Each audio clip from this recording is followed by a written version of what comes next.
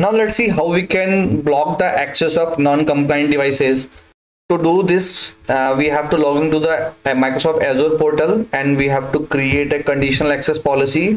For that, we have to search for conditional access, and then we have to create a new policy, and then we have to provide the name. I am providing Linux non-compliant devices.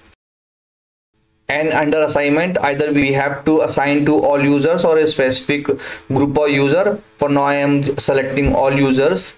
Under cloud apps or actions, either we can select for user action or cloud app actions. For now, I'm selecting the cloud app action, and if you want, you can select a specific application or all application. For now, I'm selecting any specific application, and I'm going to target to Office 365 and select. And then under condition, we have to provide the device platform condition, and under device platform condition, we have to configure it, and then we have to select the specific platform, and platform should be Linux device, and then click on done.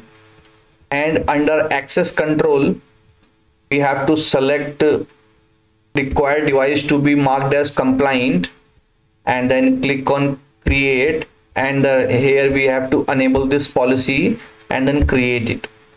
Now policy is created to block the access of Office 365 application if the device is non-compliant.